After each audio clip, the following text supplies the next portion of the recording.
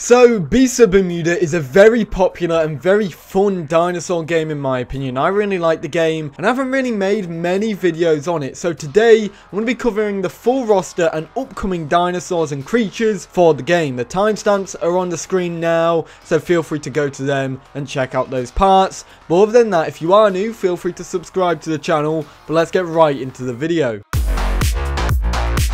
Now for the carnivores, in this video by the way, I will be going over the ones that are playable and the ones that are not out yet. So for the carnivores, there are 3 in the official roster that are not released yet, and then there's obviously the ones you all know and love. So firstly, we have Acrocanthosaurus. This is the first carnivore on the list, and it's a very large carnivore at that. However, with its size comes obviously a very slow speed, because this is the second slowest carnivorous dinosaur in the game after Ichthyovenator. Acro's damage output is very good, however, and it deals very good bleed damage, but it also has the highest health as any carnivore. The dinosaur has 2 abilities: bleed, which lowers the health and comfort and raises injury damage; intimidating roar causes the target to lose stamina and reduces their damage output. Next up, we have Ichthyovenator, which is the first piscivorous dinosaur and first semi-aquatic carnivorous dinosaur in the roster so far. Now, when I say first piscivorous, this isn't the first, of course, it's just a first in this roster that I'm going over. Its primary attack is a simple bite attack, which does moderate damage and has a fast attack speed. Its secondary attack is actually 2 different attacks. You've got a claw swipe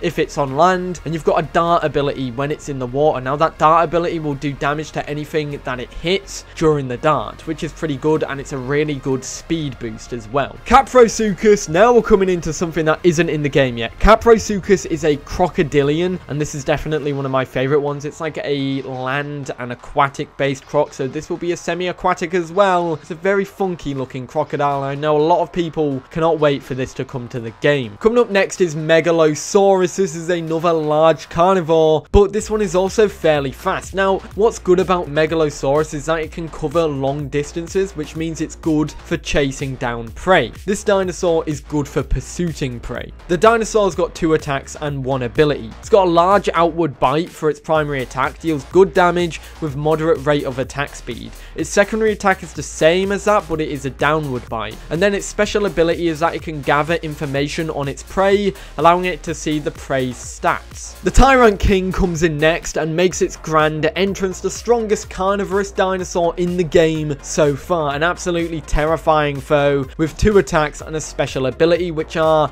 a large bite, which does around 450 damage, inflicts high injury damage too, but has a slow attack speed. Secondary is the same as the primary, but has a downward bite. Its special ability is a devastating ambush, a fast speed buff that can activated after 10 seconds of crouch. It gives 5 seconds of speed boost with a temporary stamina freeze. Next up, we have Utahraptor, something that isn't actually in the game yet, but here's some pictures of it on the screen now. I love the model of it. Basically a larger version of Velociraptor. It's speculated to be very fast, have high jump and the likes of that, and it looks really nice. But let's move into the last dinosaur that is playable. This is Velociraptor, the fan favorite, the very tiny dinosaur that is only rivaled with Orictodromeus in size, and well, it's tiny. Velociraptor has 3 abilities. It has a bite attack, which is small damage but quick recharge. It has a pounce attack, and then it has a climb ability, which allows it to climb up climbable surfaces. And finally, for the carnivores, we have Zupasaurus,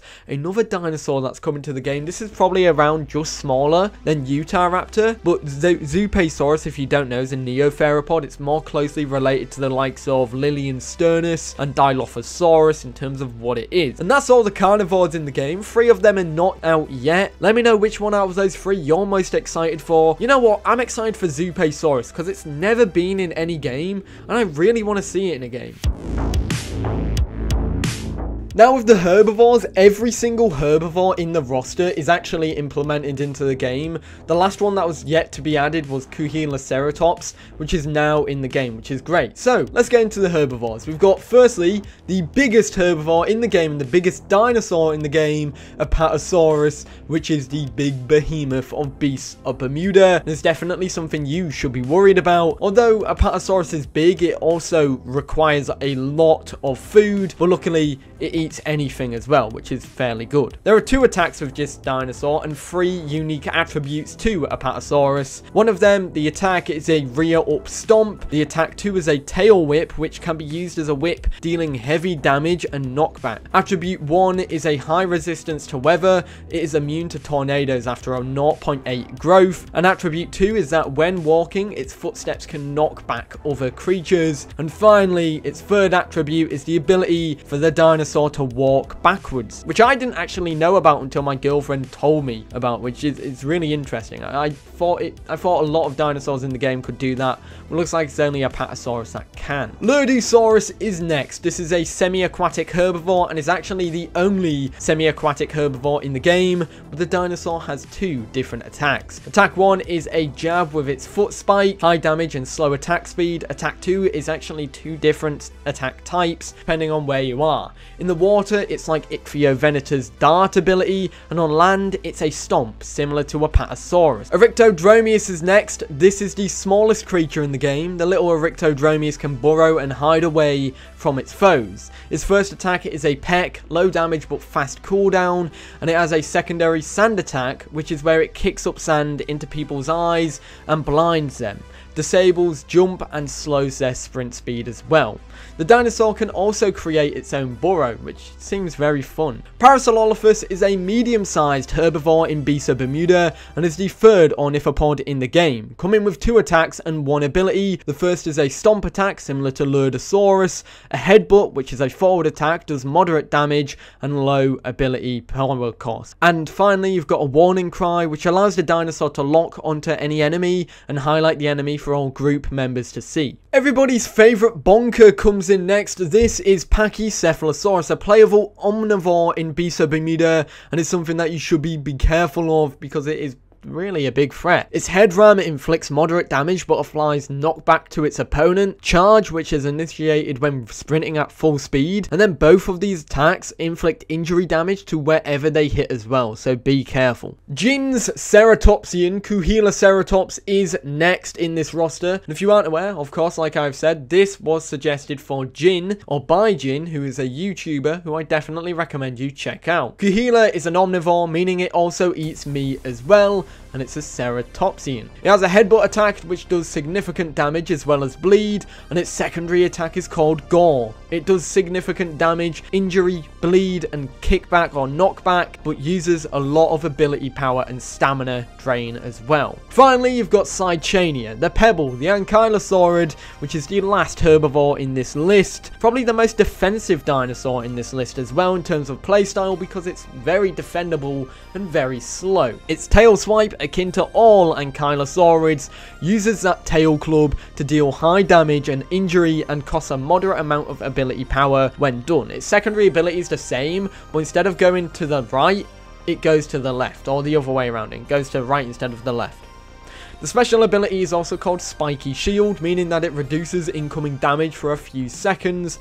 Attacks will be reflected back to the attacker as well, which means they also get hurt as well, which is really interesting and really nice. Anyways, what do you guys think about the herbivores? I know they're all playable. Which one is your favorite? I really love playing Kuhiloceratops. But yeah, let me know which one you like the most. Now, so far we have 3 aquatics in the game, however there is an additional 2 that will be coming to Beasts of Bermuda. Firstly, let's just get into one that isn't in the game yet. This is our Chelon. An interesting addition because our Chelon is a massive turtle and it won't really fit in the ecosystem of Beasts of Bermuda because its current aquatics are very dangerous. I would imagine this being the Sarchania of the ocean. Elasmosaurus is the pool noodle. This is a long-necked elasmosaurid dinosaur, of course. Well, it's not even a dinosaur, it's an elasmosaurid marine reptile, and this is obviously the pool noodle that everyone knows and loves. The fastest aquatic in the game out of the current existing ones, and although it's a lot weaker than the others, it makes up for that in the speed.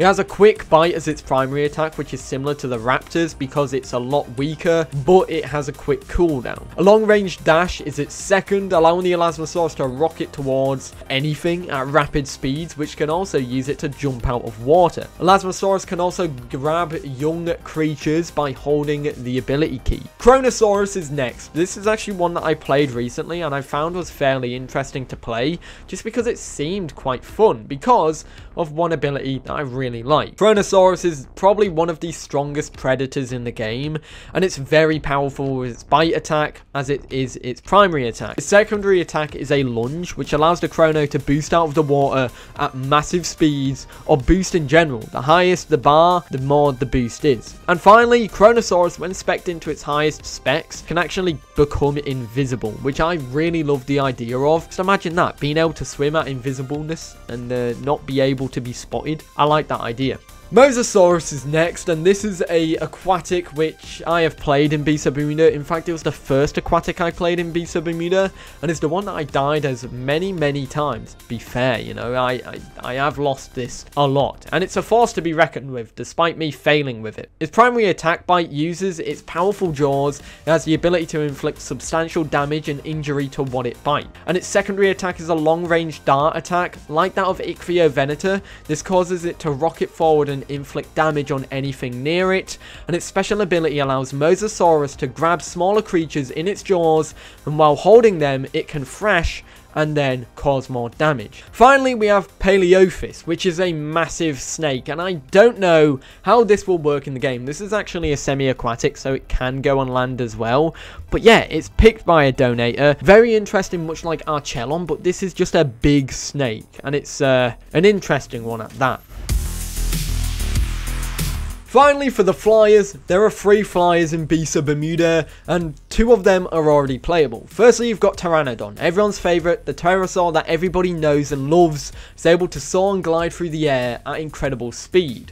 Its bite attack allows it to be angled forward with both RMB and LMB. It goes forward or down when it's biting, and it has a dart attack as well, which allows it to go straight into the water, catch fish, or just deal damage to other opponents. You could swoop down and attack other dinosaurs like that, and it's really cool. Tropionaphus is next, the final playable in the roster of this video. Tropio is a resilient flyer. It's capable of flying through storms and has a large amount of health as well. It has wing beat, which allows the creature to hit players with its wings, knocking back the player and dealing significant damage.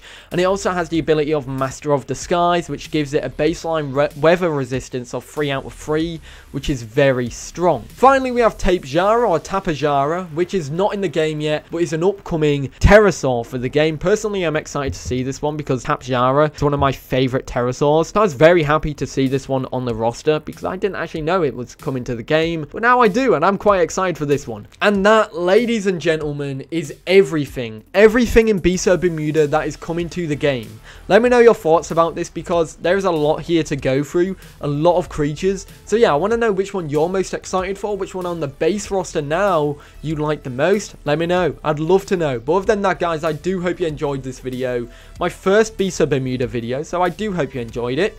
Do you want to see more? Let me know in the comments. But other than that, I hope you enjoyed, and I'll see you all in the next one. Have a great day. Peace.